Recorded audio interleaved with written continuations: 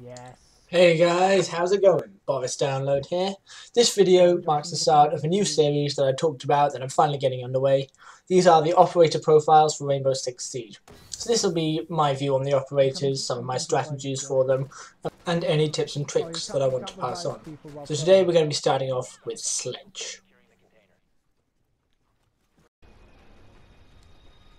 Sledge is an attacker with the SAS counter-terrorist unit. His loadout is going to consist of a choice between 2 primary weapons, 2 secondary weapons, and 2 secondary gadgets. So let's take a look at them now. His first primary weapon choice is going to be the M590A1 shotgun.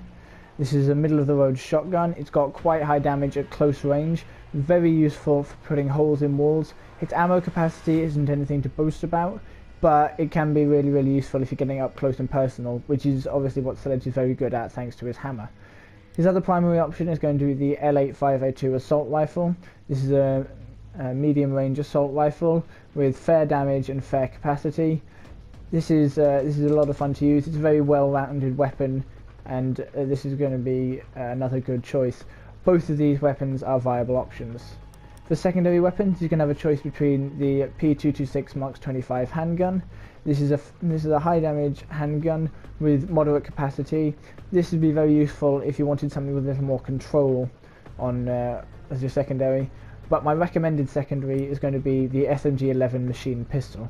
This is effectively a micro Uzi submachine gun, and it's a lot of fun to play with. Its damage is very low and its capacity is very low, but you can see that its rate of fire is ridiculous. It is going to burn through ammo like there's no tomorrow, but if you're in a tight spot, there's someone coming out for you and you haven't got time to reload your primary, switching to this will give you that little bit of extra firepower that you need to be able to take them down. The recoil on this is quite substantial. It was nerfed recently because people were using it almost as a primary weapon when it is intended to be a secondary. But despite this nerf, it is still really useful, and that's going to be my recommended secondary. In terms of secondary gadgets, you've got a choice between the frag grenade and the stun grenade. Both are very viable options depending on your play style. I personally tend to go with the frag grenade because it's really useful to clear out a room, and he is one of only 2 operators that can take them. But be careful of using that if you're playing on hostage, because I've seen the hostage killed with grenades far too many times. So Sledge's special ability is going to be his breaching hammer, which you're going to see me use here. And what this can do is it can destroy any destructible surface in a small area. So what this means is that if it's completely destructible or partially destructible, he will put a hole in it. So that's walls, barricades, floors. He'll take out the trapdoors he'll want to hit as well.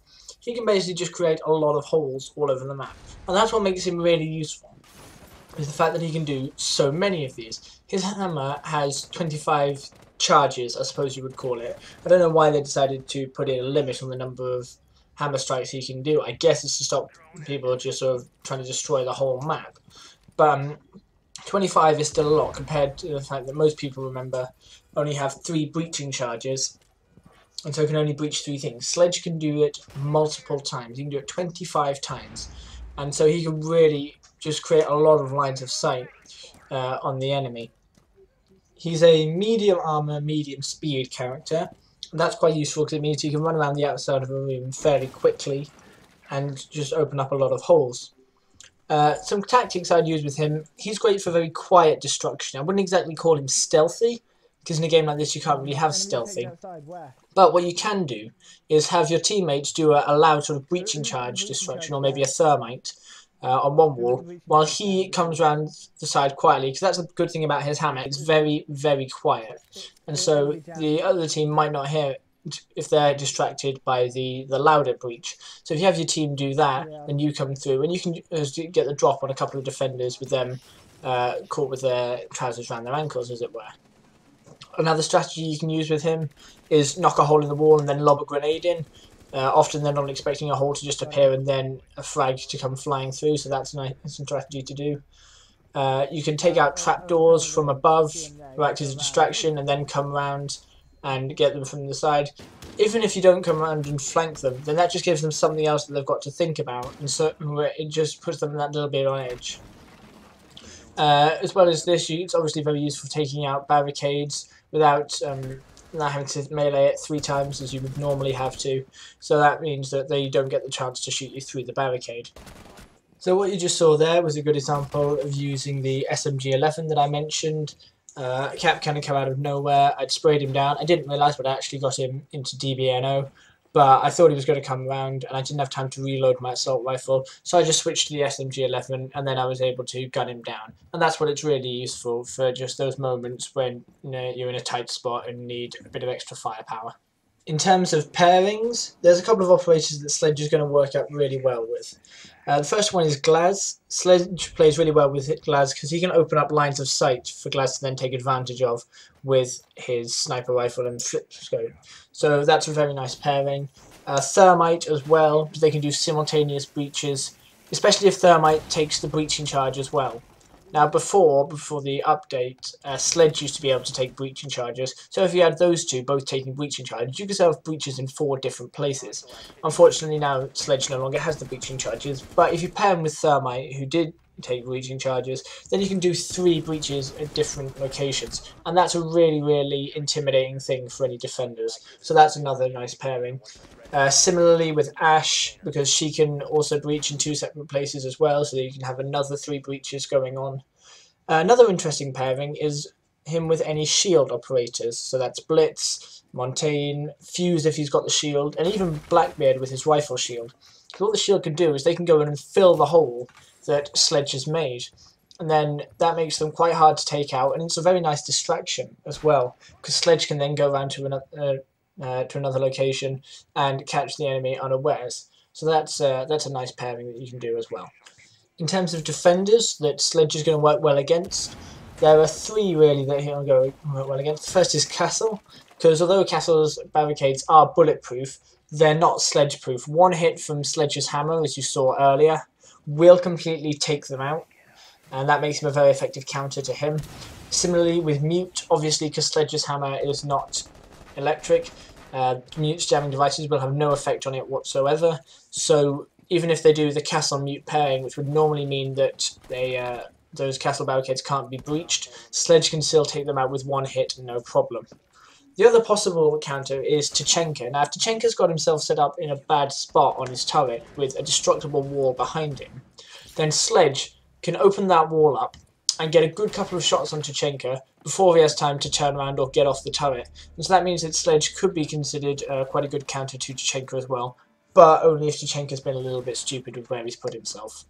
There's no real direct counter operator to Sledge. Obviously, once any metal reinforcements have been put up on walls, then Sledge's hammer cannot destroy those. It's not like a thermite charge. He can't go through the metal reinforcements. But the only operator whose ability is really a counter to Sledge is Capcan. And that's because if Sledge isn't paying attention and he uses his hammer to break through a window or a barricade or something like that, and there's a Capcan device behind it, if the hammer breaks the beam as it's taking out the barricade, then the device will go off and kill Sledge. So that's really the only counter that there is for Sledge in the game. That's about it for this video. I hope you've enjoyed this in-depth look at Sledge. Because I want you guys to be a little bit more involved with this series, what I'm going to do is I'm going to let you decide which operator we look into in each video. So at the end of each video, I'll give you a choice of 5 randomly chosen operators, and then you guys can just leave a comment saying which one you'd like to see, and the most popular one will be the one that gets done. So the choice for this week is Thatcher, Mute, Thermite, Pulse, or Montaigne. Just let me know which one of those you'd like to see in the comments. If there's no majority, then I'll just pick one at random. But thanks for watching, don't forget to like and subscribe, and I'll see you out there, guys. If you want to see my last video on Siege, which covered my top 5 defenders, you can find that over here. And if you want to have a look at some of my gameplay of The Division, a series that's ongoing that I will be adding some more to soon, you can find that over here. Don't forget to check those out. You can see my Facebook fan page and my Twitch channel down in the description. Don't forget to go and have a look at those. Like and subscribe if you want to see more of what I do. And I'll see you out there, guys.